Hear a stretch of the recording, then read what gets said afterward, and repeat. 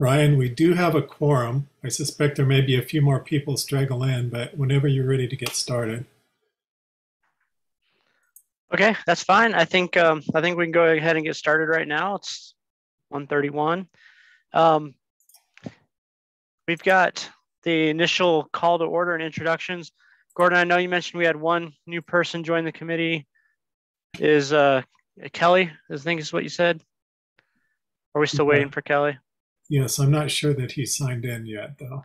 Okay. Well, maybe let's just give it another minute or two and see if Kelly comes on.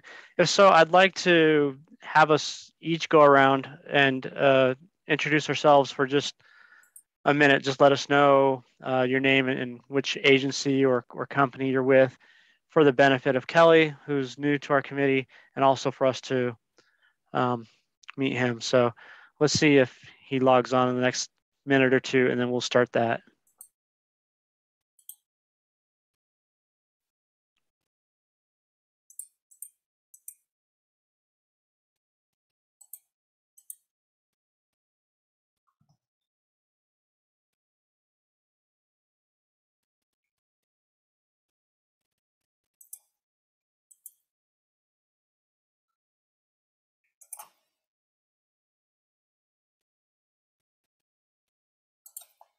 While we're waiting, you may want to go ahead and do the call to the audience. I don't believe we have or haven't received any comments, but Okay. go ahead and do that formal call to the audience portion while we wait for everybody to log in.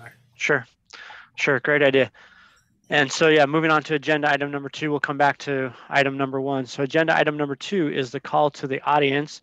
This is an opportunity that will be provided to members of the public to provide input through written comment to the standard specifications and details committee on items that are not on the agenda that are within the jurisdiction of MAG, or on items on the agenda for discussion but not for action.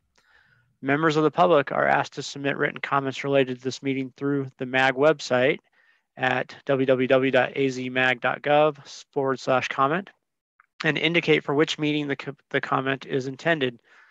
Comments may be sent at any time leading up to the meeting, but must be received at least 1 hour prior to the posted start time for the meeting.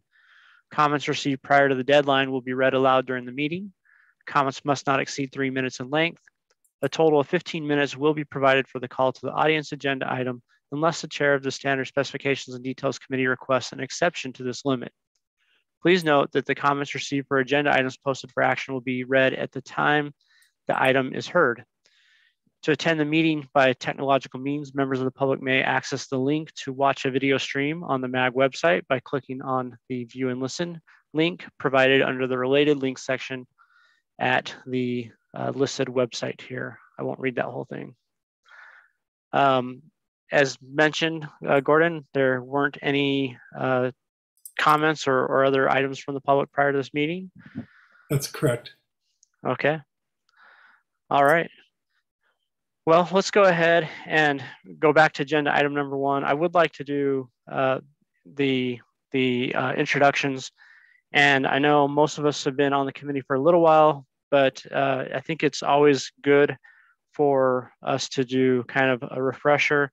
So if we can go through the order, Gordon, I know you have logged people as they've logged in, but Gordon, if you wouldn't mind, as you mention each person by name, if that person would be willing to turn their camera on for just a minute at least, so that you can do an introduction, tell us your name, what agency or company you're with, and go from there. And then Gordon, you can go through one at a time and call out people Okay. that are in attendance. Sure. We'll start with Jim Badowich from Avondale.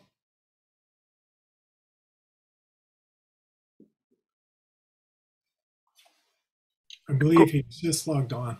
He's there. Yeah, Gordon, you did the dirty work. You told everyone where he's from, so I guess that makes sense. It'll just be easy. You can turn your camera on and wave just like Jim just did when he calls your name. We'll go that route. Okay, Craig Sharp from Buckeye, and Warren White from Chandler. Hey, everyone. We have not received a new representative from El Mirage yet, but we should be getting one pretty soon, I think. Next from Gilbert, we have AJ Karen. You might need to say something in order for your camera to come to the top of the heat. But Hi, everyone. I'm AJ from the town of Gilbert. thanks. Abdul Rashid from Glendale. Good afternoon. It's Abdul Rashid, the city of Glendale. Marty Crossland from Goodyear. I don't know if he's on yet. And Carl Rockwell. I haven't seen him log on yet either. But I did want to mention that he was approved as the new vice chair for this year. Ryan Nichols, of course, has already started the meeting. Dan Neeson from Peoria. Hi, everybody. I'm always afraid I'm going to pronounce people's names incorrectly. The new member from Phoenix, his name is Kelly Petarich. Are you on yet? I did want to mention that he is also in charge of Phoenix's supplement to the MAG specifications, so he is knowledgeable about the things that we do here, so it'll be good to have him on board. Also from Phoenix, Matthew Bryan. Hello, how you doing? Good to see you. Happy New Year. Thank you. Roy Harrington from Scottsdale. Hello, everybody. Happy New Year. Roy, City of Scottsdale. Sorry, I don't have a camera. David Mobley from Surprise. Hi, everybody. Dave Mobley. How you doing? Bashir Hassan from Tempe. Hey, good afternoon, everybody. Happy New Year. Greg Arrington from Youngtown. I don't believe he's logged in yet. And then we've got several industry representatives representing Arizona Rock Products Association. Greg Gronberg. Hello, everybody. Happy New Year. Southwest Asphalt's the company, by the way. And Jeff Hearn. Hello, everybody. Salt River Materials Group. Representing AGC is Brian Gallimore and Joe Malone. Joe Malone here with Hayden. I haven't seen Brian log in yet. From SRP, Christina Hanush.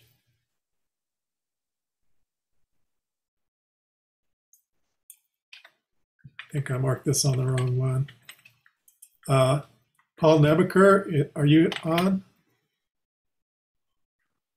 Another independent who I know is on is Peter Kandaris. Good afternoon, everybody. Peter Kandaris with Joya Gray. Good to be here for another year. Thank you. And then representing the Arizona Utility Contractors Association, we have Harvard Weidmark, who I know is not present because he's on a vacation right now. And I am also here myself. I think that covers everyone. Thank you, Gordon. Appreciate it. And of course, we appreciate all your service, Gordon, and everything you do for the committee. You keep us running. And I think everyone recognizes that, especially the past 2 years has been difficult. By the way, I got to say, a lot of you guys look really good after 2 years of not meeting in person here. Seeing you on the camera again, you guys all look good. So before we move into the next agenda item, we want to recognize Craig for his service as the chair of the committee the last couple of years. Gordon has prepared a certificate that we will work on getting to Craig in some form or another. But I don't know if Gordon, if you want to, do you have the copy of that? You want to pull that up or? Yeah, can you see it now? Yeah, we can see it. I can see it. There we go. So certificate of appreciation for Craig Sharp, honoring the outstanding leadership as chair of the Maricopa Association of Governments, Standard Specifications and Details Committee. And I don't know if we want to read through all that stuff. Craig, do you want me to read through all that stuff? Oh, we're good. We're good. We're good. We appreciate it, though. Thank you. Yes. So basically it says, thank you for all your hard work, your leadership during the pandemic. I'll point that part out. quite the reign as chair, with only a couple months in person before that all changed, and all the efforts you put into it. And I know, aside from being the chair, you put a lot of time and effort into the cases and sponsoring cases and being involved. So again, I want to thank you for your time and all the effort you put in the committee. And I know that other members of the committee share the same sentiment. Yes, so thank you for that. Thank you. Okay. Moving on to item number 3, approval of the September 1st, 2021 meeting minutes. This will be a requested action for approval. If you haven't had a chance to review those yet, please take a minute to do so now. If you haven't reviewed them for the last 4 months, you might want to take a minute and review them now also, and then we'll call to action here in just a minute. And just as a reminder, Ryan, since we're doing these virtually, we need to do roll call on the individual votes.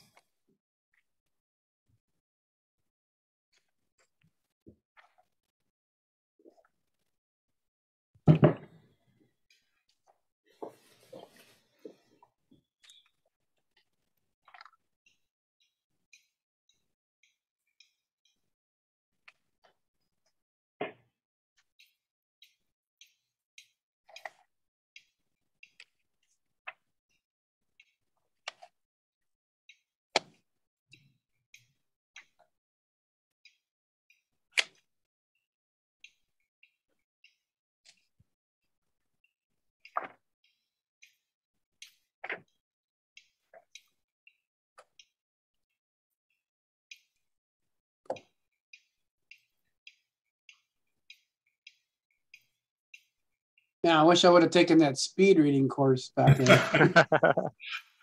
You're not reading them as I was scrolling up? Just look for your name, Jim. That's what worries me. It's too many times.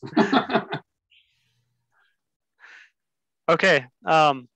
Hopefully you had a chance to review them on your own prior to that. Gordon did scroll through it a little bit right there also, but I'll entertain a motion to approve those minutes at this time. Ryan, I'll go ahead and motion for approval.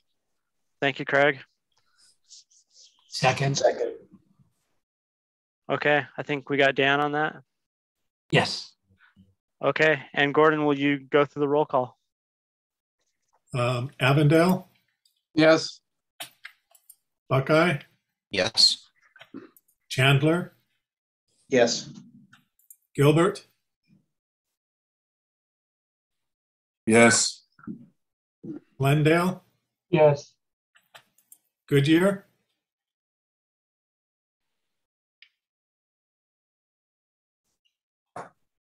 Not present. Maricopa County? Also not present. Mesa? Yes. Peoria? Yes. Phoenix?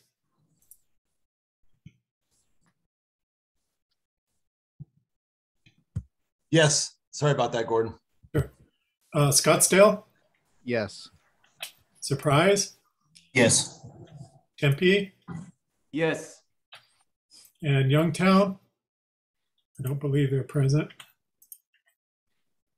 So the motion, so we got 1, 2, 11. Looks like.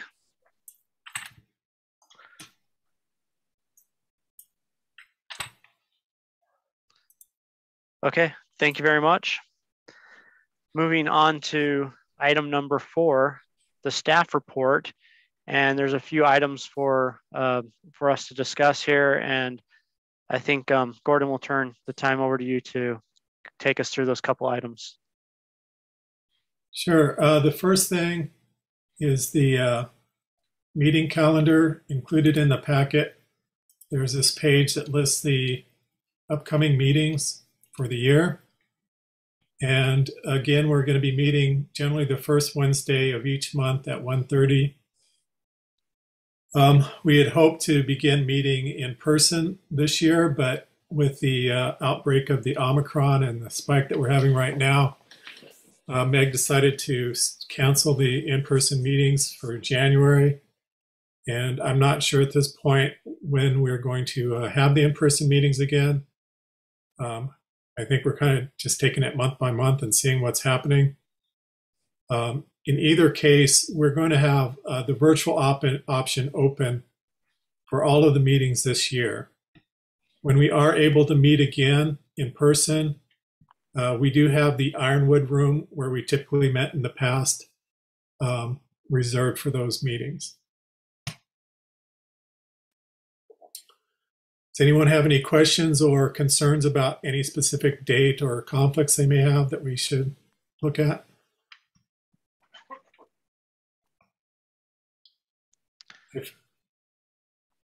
If not, I can move on to the next item, which is the 2022 revision that we completed last year. We just received the printed update packets from the printer yesterday.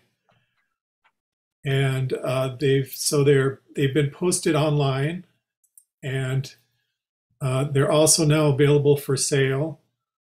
So if you want to order new books for your agency, you can do it from our website at this page. Essentially, we still had some 2021 books in inventory. So if someone orders a new book, they're just going to get a 2021 book with the 2022 update packet that they can put in themselves. And then if you've already got an up-to-date book, our mail room will be mailing all of the committee members their own copy. Normally we just hand them out at the meeting at the beginning of the year, but this year we're just going to mail them out to you. But if you have additional books at your agency that you want to update, you'll need to order the update packet here, which is available for $5 and $3 shipping. If someone happens to have like a 2020 edition and they didn't update last year, you can just order both update packets instead of a new book and update it that way. The PDF version has been posted. It was posted on this meeting page, but it's also posted on our main specs and details page where you can view it online. And so this will take you to the new 2022 revision. If you click on the MEG logo, it'll take you to the table of contents. When you click on any item on the table of contents, it'll take you to that section. And if you want to go back to the table of contents, just click on the MEG logo on the bottom of the page. So this is a way to kind of quickly navigate different sections of the book. If it's been revised, there's a little marker next to it showing that that section has been revised. So, we did some work on section 601. So if you wanted to check that and see some of the new changes are marked with the little bars on the side. Here's the new table. That was the majority of the changes from last year. So, that's one of the things you may want to just double check, or as people are starting to implement projects this year, keep in mind the changes that we've made. The details are also here, and they work similarly. You can click on the logo and then click on any detail. Click on the MEG logo to go back to the table of contents. The update packet, if you don't want to purchase an update packet, but maybe you just want to copy them yourselves and then put it in some books, you can just download the file right here and do it yourself if you want. Although this one has the 7 holes already drilled in it, so it may be easier just to order them. And then the details are also available. If you want to download all the CAD details, you want to make changes to a detail this year and you need the original, you can just download this zip file that includes all of them. So that's pretty much the update for this year, unless there's any other questions.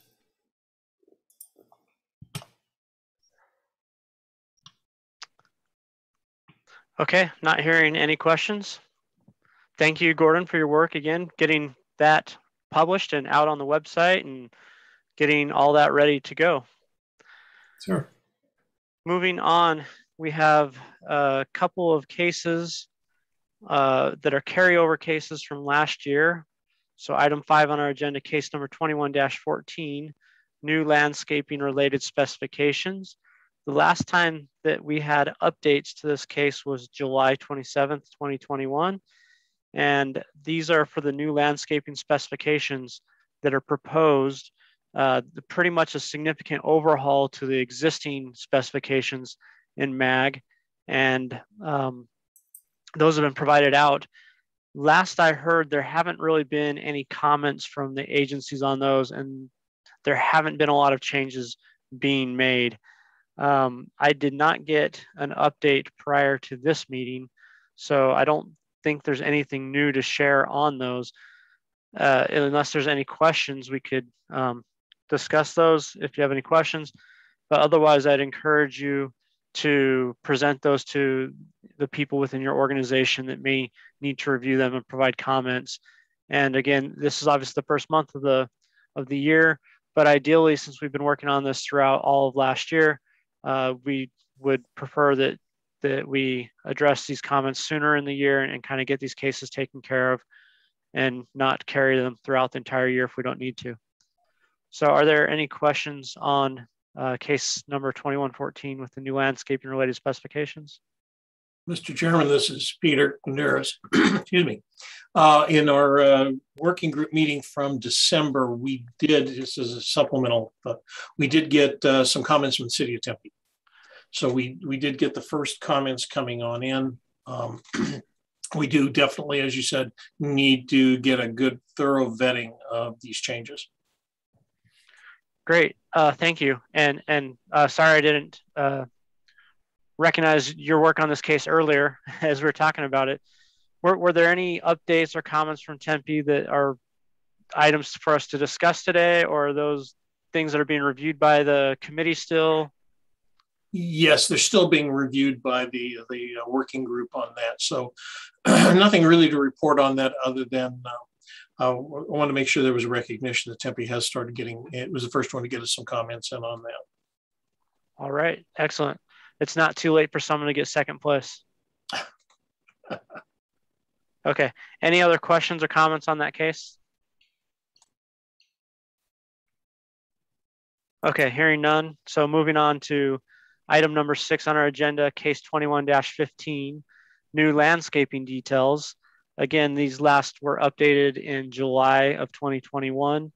Similar to the landscape related specifications, these are something that the working group has been working on to get incorporated.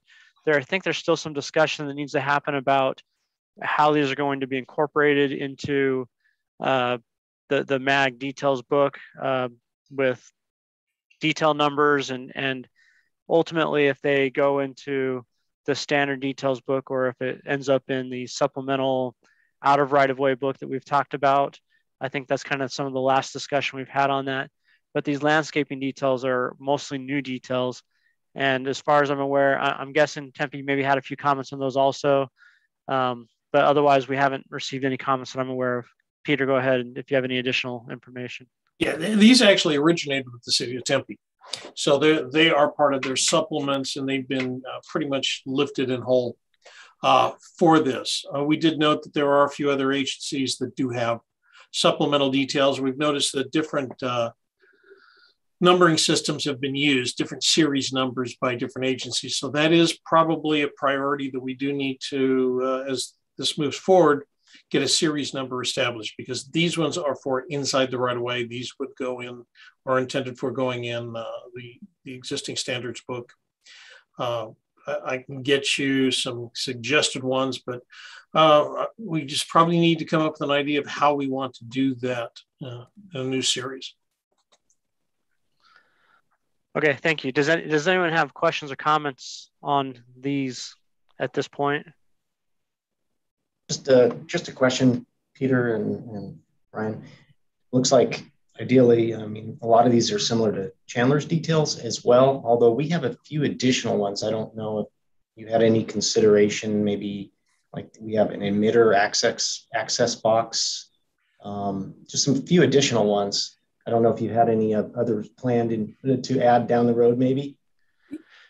Yeah, I think, Peter, I'll let you provide details, but my understanding is we started off with the landscaping specific details, and I think the intent is to add irrigation details after we kind of knock through some of these landscaping ones. Yes, and you're absolutely correct on that, that a case to be presented later this year will be both the standards, the specifications, and the details for the irrigation components. So that's being worked on by the working group still. They wanted a little bit more time. We felt that it was important to get something out last year to get this process moving forward. But yeah, Warren, that definitely is going to be incorporated in here. Thank you. And you probably said that last year, but I've forgotten. Thank you. No worries.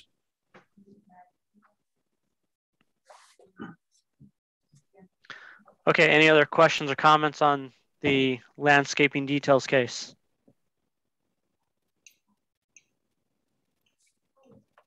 Okay, moving on to item number 7 on our agenda, miscellaneous corrections, case number 22-01. This is the typical case that we do each year where we include any of the minor corrections, miscellaneous changes to the specifications that are deemed small enough not to require their own cases. And I believe, Warren, you may have made a recommendation on an item to add to our miscellaneous corrections case as our first item. Yes, if the committee is open to this being a miscellaneous correction, it's pretty minor. Now that this detail is fairly widely used throughout the valley, since we've added it, one thing did come up where we have used it. I'm sure others have on commercial driveways as well.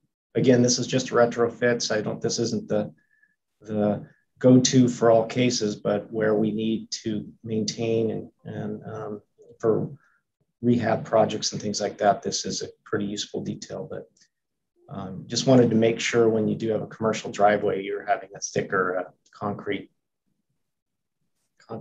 section. So it looks like the title of the detail is retrofit driveway, which leaves it open to any style or type of driveway or alley entrance. And so currently the detail specifies a thickness for the residential type of driveway, and it specifies a thickness for the alley, but it doesn't specify thickness for other types of driveways, which it may be used for. So I guess your suggestion is that the 8-inch alley thickness or the 8-inch thickness for the alley should also be used for commercial type driveways. Is that exactly correct? Okay. Questions, comments from committee members? And is this something people feel like is considered a miscellaneous correction, minor enough detail? Yeah, I don't know. You're kind of expanding the application, so I don't know if that would be a blooper in my mind. And then other thing is that in Avondale we have a supplement, and we use 9-inch for any commercial driveways. So. I remember that, Jim. For curb ramps, we had topic thickness discussions too. But I mean, 8-inch is better than 6-inch, so I'd support it. I'm also curious as to if you need that and sign, if that confuses people thinking that you can use either 6 or 8 inches for residential and alleys or commercial. That's a good thought. Gordon, I thought about striking that too. So, yeah, I think if we were just deleting the "and," that would be a blooper. But to Jim's point, I think introducing a specific thickness on the commercial driveway itself may warrant it being its own case, because that's not necessarily a correction, rather than an interpretation or addition to interpretation on the detail. Fair enough. I'm happy to submit it as a case if that's preferred. Any other? I mean, it's an easy case. So. Yeah. Right.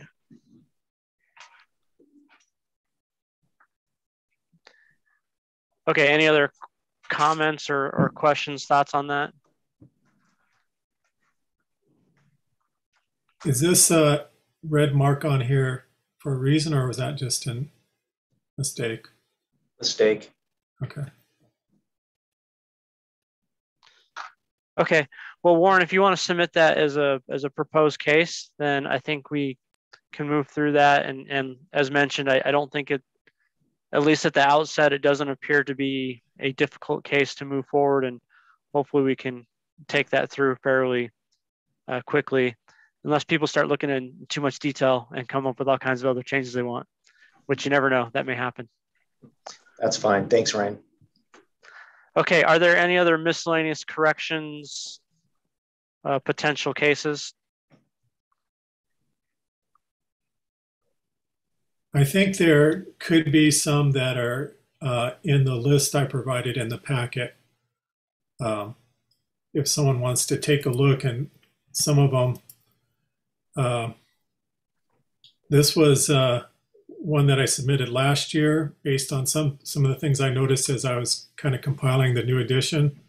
And we took care of this detail 321 last year. But there are a few other ones in here that we might want to take a look at. Even some super easy ones like this detail 534-4. It's referencing the 1983 edition of the ASTM, which we probably just want to take that off and have the most recent version. But if there's anything on here that someone, would like to include or make updates to, that, I could easily mark up in detail if you wanted to add it. Okay, and this list is was included in the packet, so people can go reference the packet and go back and take a few minutes to go through and look at each one of these and try to understand them, and we can make some suggestions in the next meeting on these items.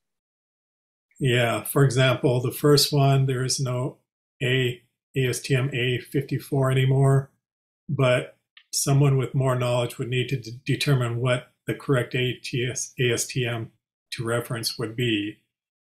Same thing, we're referencing cadmium bolts, which we took out of some of the specs, but they're still referenced in this detail.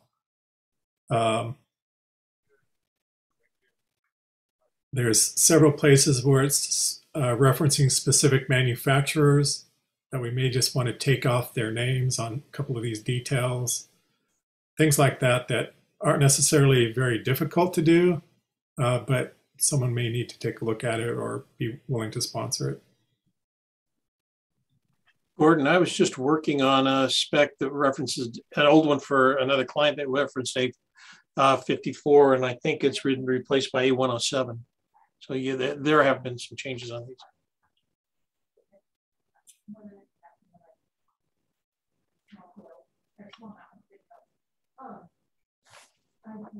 So that was the sheet that I included, but on the agenda, there was a list of other potential cases that were brought up during meetings last year, and I just listed a few of them.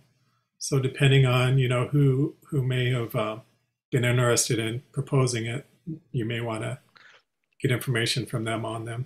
Sure. Okay. And so let's go ahead and move on to that item then, which is item number 8 for new and potential cases.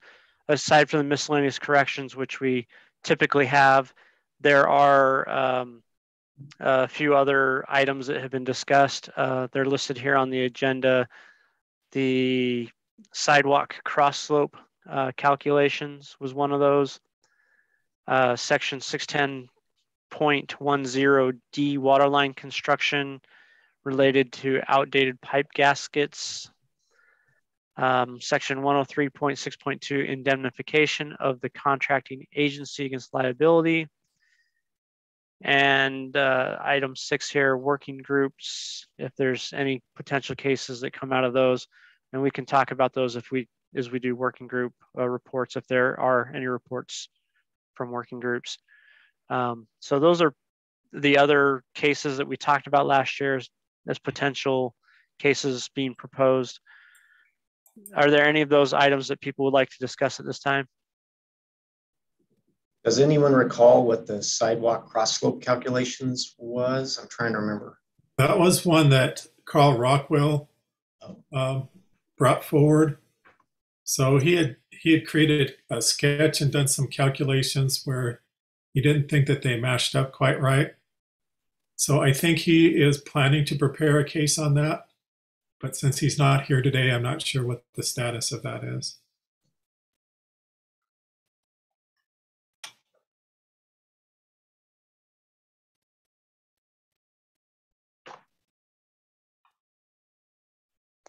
Okay, any other questions, comments? Yeah, Mr. Chairman, I've got a comment. I don't know, maybe this is a blooper item, but detail number 420-1, that's a concrete sanitary sewer manhole. We've ran into this problem in the field a few times. Note number 6 says any manhole over 20 feet shall require engineered structural calcs. And the problem is that there's interpretation, is that where does 20 feet of, was that to the bottom of the base or over the top of the pipe? So I don't know if that's something that could be clarified with a blooper case, but I'd like to look at that. We can discuss it in the working group, down the road, but it's just something I think note 6 should be clarified. It's just not very clear. Yeah, no, thank you for bringing that up. I actually had a contractor, maybe the same one that you've been working with, but I had a contractor reach out to me and ask me for my interpretation of it. And I pointed out that the interpretation of the contract is to the engineer as defined in the MAG specifications. So while I could offer my thoughts, I was definitely not going to interpret the contract documents. But I think that's a fair question, is where does that measurement come, from where, from rim to what point or whatever it is. I think that's a great question and something that can be clarified in the detail for sure. So is that something you want to bring up in the working group as a discussion item first to kind of gauge we should do that, and then we can just treat it as a case. Hopefully it'll be easy. But again, it's just when it should be clarified. Is it to the bottom of the base or is it top of the pipe? It should be clarified, because it's come up with, it's like I said, it's caused some confusion and questions in the field. So especially if you've got large diameter pipe. I mean, you could be talking, 2 foot difference. So yeah, for sure. Okay, great. Thank you. So Gordon, if we want to add that to our potential cases list, we can continue to track that and look for some additional discussion in the working group and future discussion on that. Okay. If there are no other items to discuss for 8 new and potential cases for 2022, we'll move on to agenda item number 9, plans, cover sheet signature requirements. And I know there was some emails that went out since our last meeting to discuss this. And I'm trying to remember who had brought that up, if it was Abdul, if that was from your group, the Yes. questions on cover sheets. Can you kind of talk us through a little bit about your questions and thoughts on that? So a few months ago, we had an internal meeting about the cover sheet signature requirements, and we're looking into city codes or any state code, Arizona revised statute. We couldn't find any places which specify that the signature requirements by the directors, by the city engineer, and other folks. So that's where we started this discussion, and we raised it to MAG and see if there anything in our specifications, any standardized signature block, which is based on any regulations. So that's where the email conversation, the email is up here, which I wrote a couple of months ago.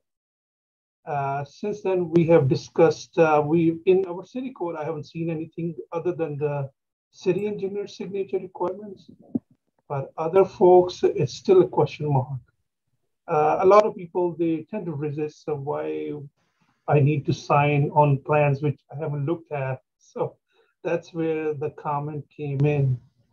And also we wanted to see if there is any language which should come, like accepting the plans in concept. I've seen some cities from my consulting background 15 years ago, some tend to accept it in concept and make the designer liable.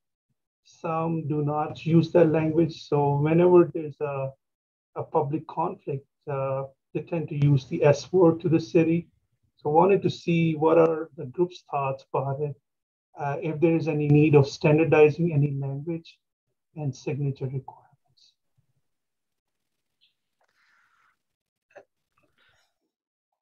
Okay. Well, we'll open up to the committee if people have thoughts that they want to share on that, or questions, or have discussion points.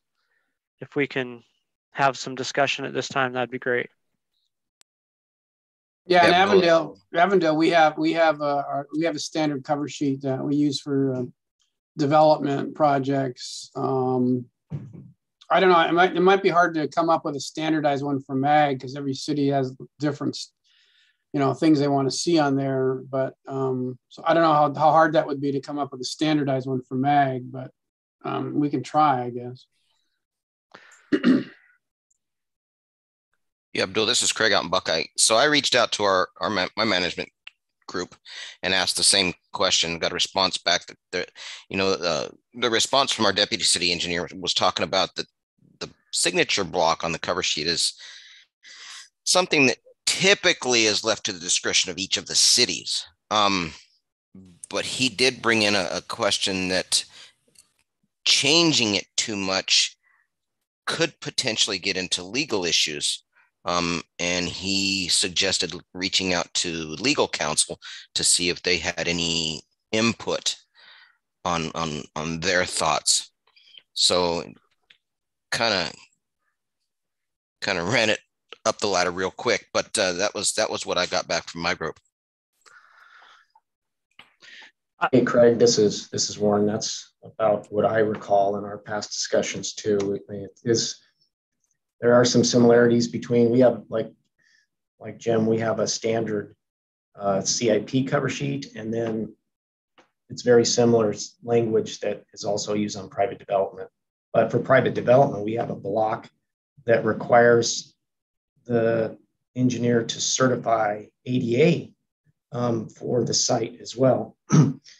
So we have some unique things. And then of course, there's additions for signatures for Maricopa County Environmental Service Department as required, flood control district as required, those kind of things that might be unique to the project where you need those signatures. Yeah, and you're not gonna, and then like we have differences between water and sewer, that accommodate signatures for the county health department. So you're not talking just one. You might have 2 or 3 different sheets, and they're all going to be different from the city. So I don't know. I think it's a real challenge. I mean, it's a good idea, but I just think at the end of the day, you're not a lot of people won't be able to use it because everybody's going to have their own. So. Yeah, my initial thoughts are similar. I think that there's enough differences and touching on to the legal issues. Every municipality, every agency is going to have different legal counsel with potentially different thoughts and considerations on that, which makes it really difficult to create a standard that people are using. So I'm not sure that I see a lot of value in creating a standard signature block or language that may get into legal aspects so much as far as cover sheets and plans go. There was something interesting that you said that caught my attention though, which was a lot of times as a municipality, we hear back what you said, which is, hey, you guys reviewed it and approved it. Therefore, you guys should have some type of obligation, responsibility for the information that's in the plans. And I think the intent is that the engineer of record really carries that responsibility, and that as you mentioned, the cities aren't reviewing it for quality control, for conformance with every specific design element. Rather, they're doing a general conformance review versus design standards and whatnot. So that was an interesting thought, and I don't know if our specifications dive into that in any level or measure or any degree, or if there's a place for our specifications to kind of lay out the responsibilities of the engineer of record versus municipalities. That's definitely a thought that is intriguing to me. But as far as cover pages and approval blocks, I'm not sure that's something that I see us moving forward with. Yeah, our legal made us put a disclaimer on there about just exactly what you're talking about, Ryan. So, and we only review it for concept, you know, and that type of thing. So every city might be a little different. So that's what I mean. I mean, you know, you're going to have, if we agreed on one, you know, a lot of the agencies aren't going to use it. So I don't know if it's going to serve any need. So at one point in the past, MAG specs actually had sample contracts in them. But since no one was using them, because every city had their own different take on it, they were removed. This was probably about 10 years ago. So you might have a similar situation where everybody wants to do it a little differently. Yeah, Ryan, kind of to your point, to Jim's point, ours is the same way. Or we've got it where we approve the plans for concept only, and we accept no liability for errors or omissions. That's actually how it's written. So one element I'm still interested to hear some thoughts on, are there any requirements in the Arizona revised statutes about city or the municipality being accepting it, either in concept or other conditions which we can put upon? I don't know. That's a legal discussion. Right. Yeah. As I say, I'm not aware of anything, but also I don't know all the ins and outs of the Arizona revised statutes either.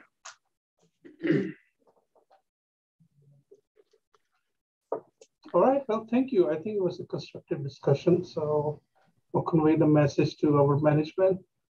And it sounds more like a legal issue. So thank you. One thing I'd like to point out is, although I tend to agree standardization is a great way to go, these are construction standards.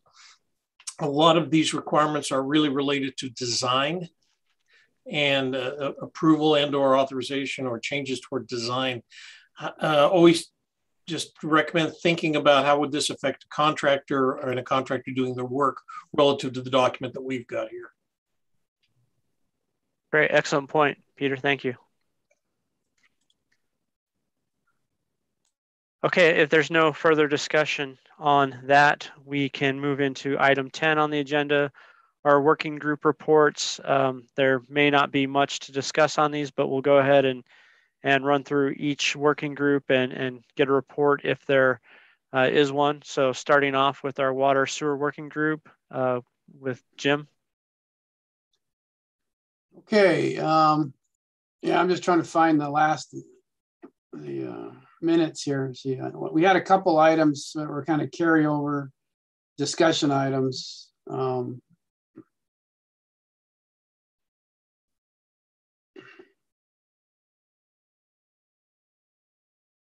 Yeah, I don't know. It's going to take me too long to find them, but we had a couple items that we were going to talk about. The curvature of pipe or water lines. We wanted to also this year tackle, maybe look at a specific testing spec for force mains. Because right now we currently try to enforce the water for potable water pressure test of 200 PSI for 2 hours. And a lot of engineers are telling us that's overkill. And you know, some of these pipes, a lot of the force mains now are HDPE welded pipe.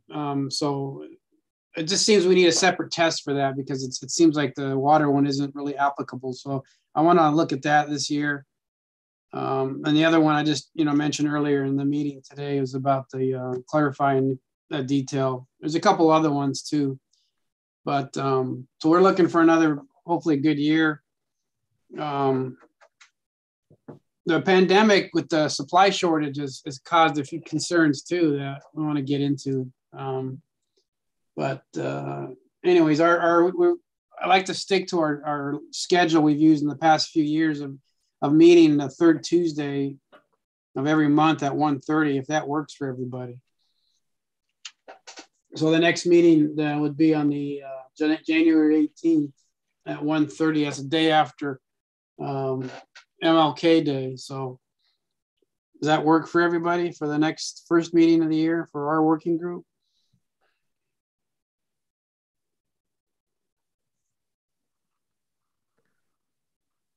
Jim, do you have an email list you can send out that request and get comments on? Yeah, I'll do that. We'll use the same one. Gordon, if you could maybe send that to me again. So, but yeah, I'll send out a draft table, what do you call it, agenda. So, are those still being done virtually? Yes. Yeah, I've got an email list that keeps track of that group. Yeah, we'll start off virtually only, so we'll see how it goes. We'll kind of follow the lead of the general committee here. Okay, great. Thank you for that update. Our next group, Asphalt Materials Concrete Working Groups. Our chairs, Greg, Brian, and Jeff. Well, I'll jump in. First thing being to continue on where Jim just left off, we'll continue to meet on the third Thursday of the month, which would be, the first meeting would be on January 20th. Continue virtually, having ARPA host the virtual meeting on the GoToMeeting format that they utilize, as we have done the last year and a half or so. That meeting will be at noon. We may in that first meeting have some conversation, since we're no longer doing lunch. I think maybe noon, we could change the time, but we'll keep it that way for the first meeting and maybe have that conversation in the first meeting, see if anyone wants to move that time one way or the other off that noon time frame. A few things that we have discussed since our last meetings that have been brought up to us that I would mention on potential cases. One is the doing some update to section 701 and 702, leading us to 728 on CLSM, particularly relating to recycled materials. There's been a lot more interest that we seem to be getting industry from municipalities and agencies about, utilizing more recycled materials. If you guys remember, several years ago, we kind of initiated getting that started in 701, some basic definitions, and kind of left it at that to kind of see how the marketplace would handle those things. And I think we're ready to potentially take a look at maybe broadening the definitions a little bit more and the usage of those materials, particularly when we start talking about things like CLSM, try to keep the cost down on those kinds of products. So we've been asked to take another look at those. The other thing we've been asked about, particularly from our ADOT counterparts, is the shot there. ADOT doesn't really have a shotcrete specification exactly. It's kind of a hodgepodge or so. And so they have looked at the MAG 525 section about potentially utilizing that as a new section in ADOT. So we thought, well, gosh, if they're going to do that, we probably ought to take another look at section 525 ourselves and see if there's some updates that need to be done there. So we'll probably do that also. The other thing, you guys will remember a couple years ago, we did some updates to 311 and 312 on cement treated subgrade and base. Since then, we've found there's still a couple of issues that we need to clarify better in both of those sections. So we'll be taking another look at those to try to get a few things clarified that are still causing some issues out in the field. And that would be all that I have. I will turn it over then to Greg or Brian if they have anything. Nope, nothing at this point. We'll just see what comes out of the first working group meeting and go from there. I think that's a great idea. Thanks.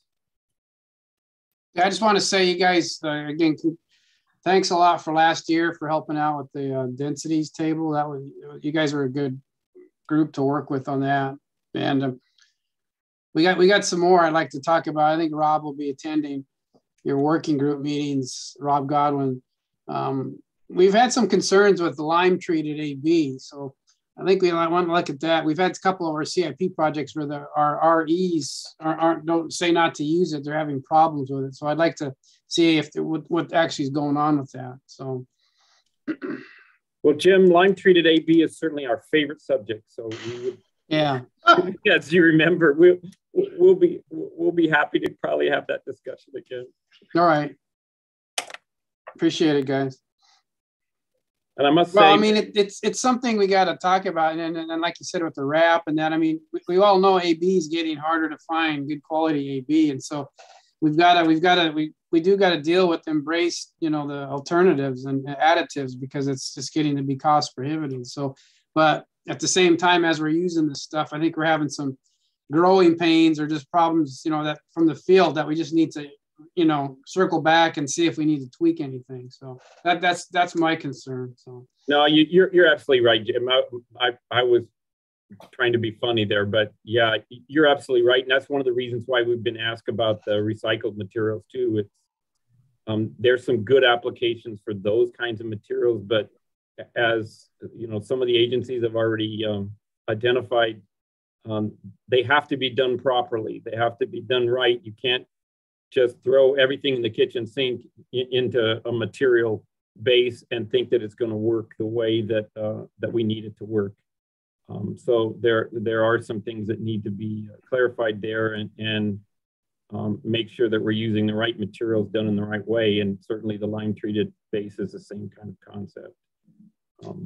Yeah, and it may end up having to tweak some of the testing requirements too, because if it's a different material, you might have to test it differently. So that's something else we need to look at is, are we testing it right? So agreed. The other thing I would bring up is the city of Phoenix has come to ARPA in particular, and it's probably along the lines of something you already sort of mentioned, Jim, is the state of the way things are out there now, whether you contribute them to COVID, whether you contribute them to a lot of demand for products, a lot of demand for materials, and so on. We've had an influx of different types of ready-mix trucks, different owner-operated, I guess I would say, vehicles that are not associated with ready-mix producers, commercial ready-mix producers. We have a very robust way of certifying batch plants, whether that's asphalt or whether that's concrete, certifying equipment, making sure that the delivery equipment is providing the materials in a quality way to job sites and so on. And there's been some concerns now, especially with from City of Phoenix in particular, but I think some of the other agencies may be seeing it too, that you're seeing equipment out there that may or may not be questionable when it comes to being able to mix and deliver materials in the proper way. So City of Phoenix has asked ARPA to take another look at it, and I'm not sure, I'm pretty sure ARPA is not the organization to do that, but we'll certainly want to be part of the discussion. So I would throw that out to the MAG group too, and see if any of you guys are having issues with those, if you have thoughts about those. The MAG spec actually in 725 is pretty clear about that equipment must be certified and must be inspected on a routine basis in order for it to be used on project sites. So we may have to readdress a few things there, or reiterate to agencies that they need to be concerned about those things.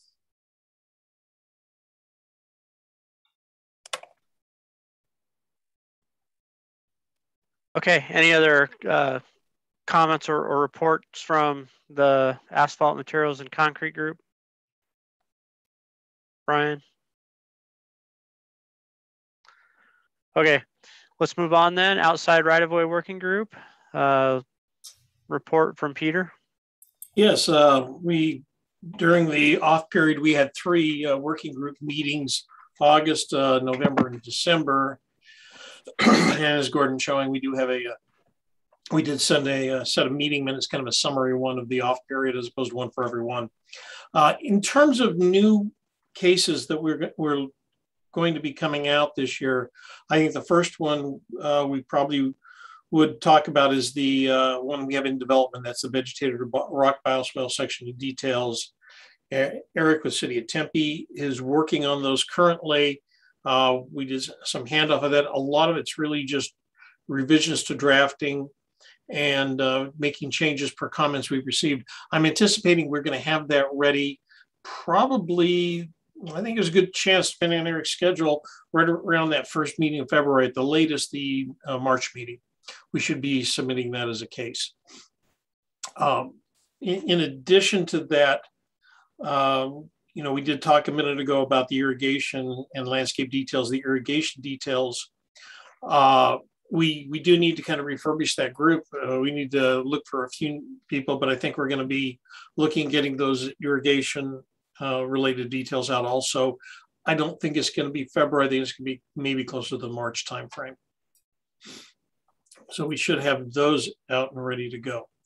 Other cases that we talked about at the end of the last sessions and that were a higher priority that we've been discussing in the group would be the spillway detail. If you remember right, we took out of the sedimentation-based one, we took the spillway component out, as a suggestion being from the committee that we look at providing a separate spillway detail, not quite as robust as the spillway detail that is in the current MAG standard, but something more applicable for retention detention basins.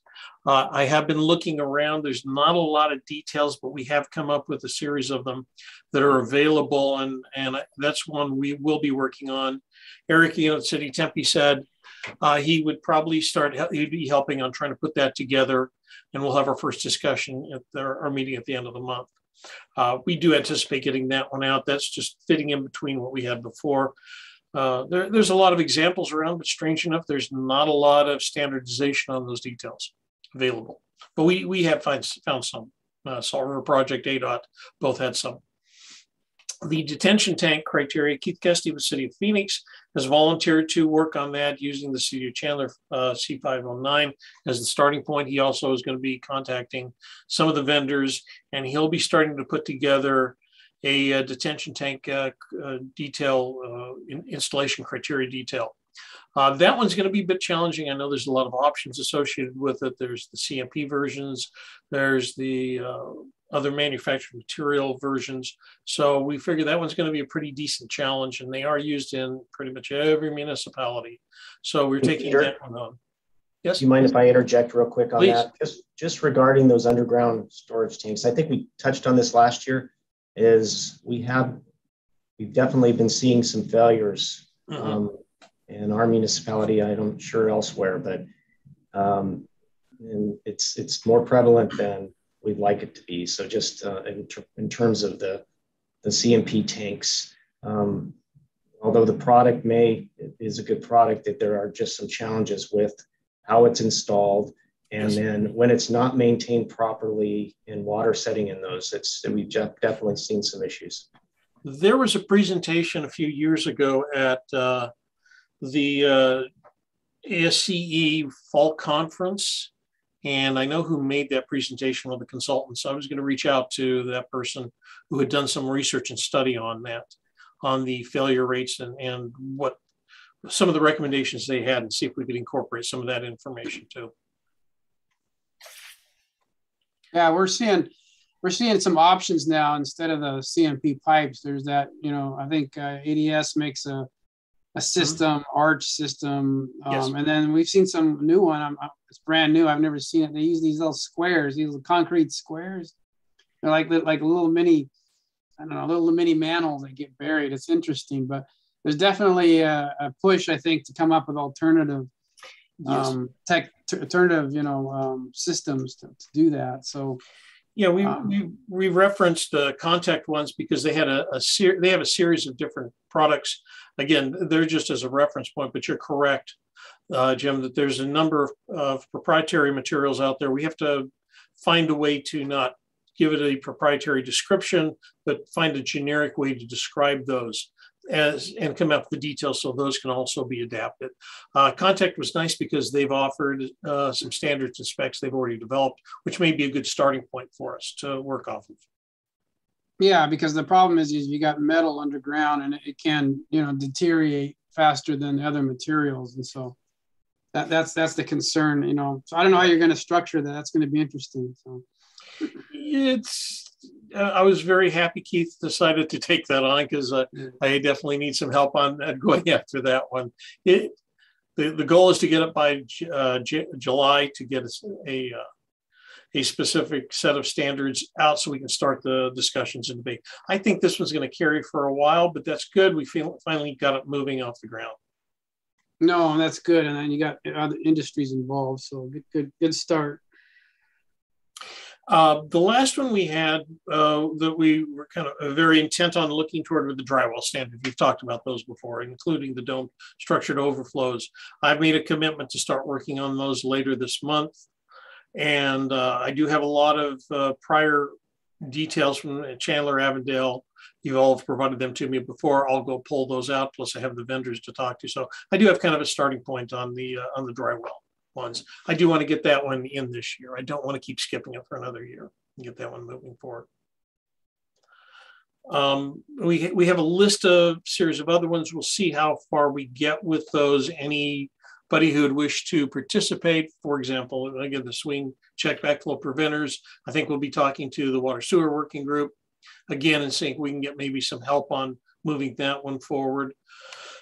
The Gabions wire baskets, I've had a request to look at that. I'm not sure how up on the burner is going to be. Parking lot pavements, we've talked about before. The asphalt working group may be handy there.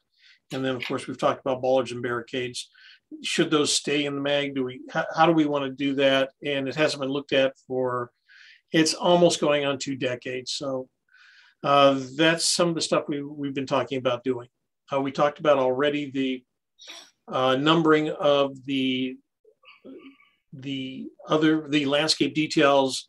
We've seen some 700 and 1000 series ones. We'll have to get into that. We'll talk about that probably in later groups. We are continuing to meet on the third Thursday. Right now it's a MS Teams meeting. ASU has been very good, and Reichman has been great about putting those together for us, 11:30s. And we should have one on the 20th of this month. That's all I had from the working group. Any questions? Otherwise, I wanted to bring up one more that I've been approached by that we're developing, and that would be related to MAG 792 and MAG 230, which are the dust palliative standards, not details. I've been approached to do a major revision for one of our clients. And I looked, and those have not been upgraded in, again, pretty close to 15 plus years. I've been reaching out to the vendors, and apparently methodologies have changed quite a bit. And some of the products, some aren't even available anymore. So if there is a desire on MAG, again, I'm doing it for somebody else anyway, I can go ahead and look at making suggested recommendations for modifications to those 2 details, or those 2 standards. Did you say 792 or? 792, yeah, that's correct. The dust palliative, and the other is 230. It's the application of dust palliative. It's basically the dust palliative details. Or standards, I'm sorry. Keep calling them details. Again, we've been brought in to make changes for somebody else, and I thought, well, as long as we're doing it, I should probably offer it this direction too. And Peter, what if that were to go through a working group, which working group do you think it most closely falls under? I'm guessing anything to deal with soils, really. It'd be more of the something under the materials like we do with the lime stabilization and all the rest of those. It's just another form of stabilization. So I would suggest it would probably go through that working group.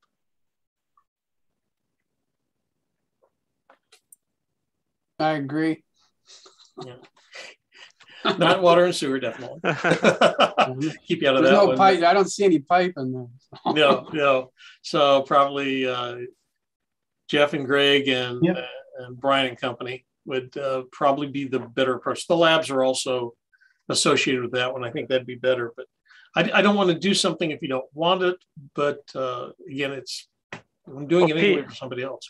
Yeah, Peter, it sounds like you're going to be working on it anyway, and rather than just throw it right at the working group right away to start diving into, it seems like as you go through and you're doing some evaluation and analysis on that, maybe it's something that we can have you present to the working group at a few months in the future when you've got more qualitative type of items to look at, and then we can decide if that working group is ready to take on that type of a change. Very good. I've got to have this done toward the March timeframe anyway, so I should be able to provide a report about that time. Okay, great. Okay. Yeah, because a lot of these areas are outside the right of way, so I don't remember why I got in here anyway. So, well, it's primarily you do have a number of agencies that are deeply involved with this. The City of Mesa and the City of Scottsdale both have standards related to these that have done some things outside of these two. That's what's being explained to me, that they're utilizing these two standards, but they have some supplemental requirements for these now. Good. Okay, Jeff, Greg, Brian, from the materials, concrete, asphalt working group, does that sound okay if Peter presents that at some point after he's gotten some proposed changes? Absolutely. Peter is always welcome in our meetings. All right. Peter. Absolutely. Okay. I have to wait till you have lunch again so I can come on by. We'll keep our fingers crossed. Yeah, that's going to happen. Okay. Well, thank you. Thank you for that report and all the working group reports. So moving on to agenda item number 11, the request for future agenda items. If there's anything we haven't already talked about that any committee members would like for a future agenda, now would be the time to bring those up. Is there any interest on discussing changing the 1-year warranty standard to 2 years?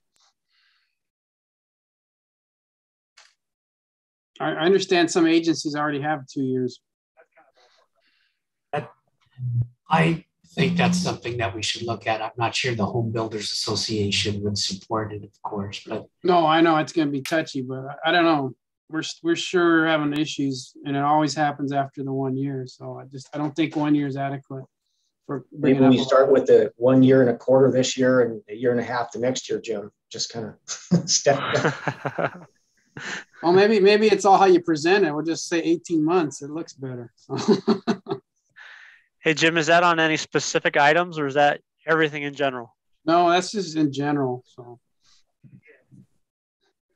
I mean, you're right. It's going to be home builders won't like that, but it's just, I don't know what you guys are experiencing, but we're having lots of issues after the 1 year warranty. It's just not enough time. So I don't know. It's costing us, it's costing the cities a lot, it's costing us a lot of money afterwards to fix this stuff. So it's just, that's why they're asking, I'm getting the question asked to me, why don't we do longer warranties? So that's why I'm bringing it up.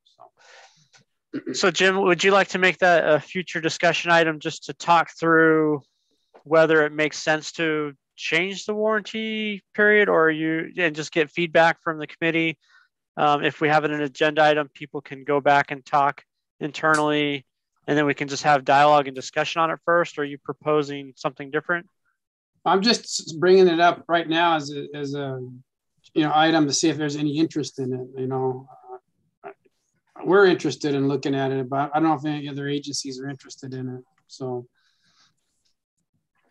yeah. Hey, Jim, this is Dave Mobley, City of Surprise. Hey, we went to everything that's 2 year warranty unless we have 3 subdivisions that actually had development agreements that they're 1 year. Otherwise, everybody's 2 year. That's actually in our standards now. Yeah, and I think Goodyear does it, and I'm not sure about Buckeye, Craig, but I think there's some agencies out there, maybe 3 or 4 now, that have adopted the 2 years. So we may just have to look at it from a supplement standpoint, but I don't know if there's enough agencies interested. That's why I'm bringing it up, Ryan. Is maybe we do it through MAG, and just a thought. I think that's a great idea. So, are you compiling? Is your group kind of looking at it already, and is that something that you would want to present, like saying, "Hey, here's what all the agencies do," or is this just more discussion in general, gauging it's just interest? It's just seeing if there's interest. So if there is interest, then we can start looking at it. So. Okay. Ryan and Jim, this is AJ with the town of Gilbert. I would maybe propose to make it an agenda item for the next meeting, and then allow the committee members to go back and maybe get a temperature, within their different engineering groups or development groups, and see if it's something that, and then we can have a discussion next month on, is this something that should just be a standard or a supplement to the standard within cities, or is it maybe, if there's enough interest, then maybe we start having conversations at a MAG level? Okay, great. And I think that's fine. That's what I'm trying to figure out is how we want to approach it. Yeah, I agree, Mr. Chairman. Let's do an agenda item, because that way, if they'll get on the radar screen of the home builders, and then we can start seeing what kind of flack we'll get. But David, what kind of flack have you gotten? Much flack from the home builders with your stuff for 2 years?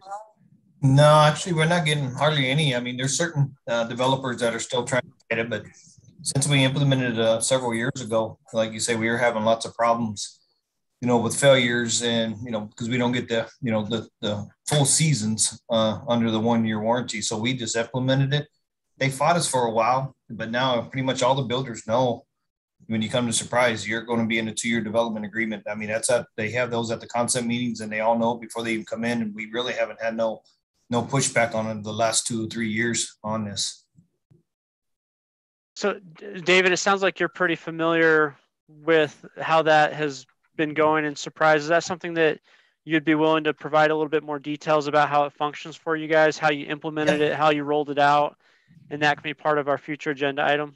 Yes, that wouldn't be a problem. I mean, like I say, it's actually working really good for us. And I know Kristen Titler, our city engineer, she's actually the one that started that when she came on board, and I can get all the information from her and get it presented to everybody. Okay. I like that approach. I'm happy to have the discussion and gauge the interest of the committee. I feel like it would be beneficial if people did go back and kind of talk to people within their organizations for that discussion. But I also think it would be valuable to kind of have that type of a little bit of a lead presentation about what's been done. And so, David, thank you for being willing to do that. So, Gordon, we can add that as a future agenda item. Okay. Any other future agenda items people want to bring up at this time? Okay, item 12 on our agenda. Any other additional comments from the committee or other general discussion items?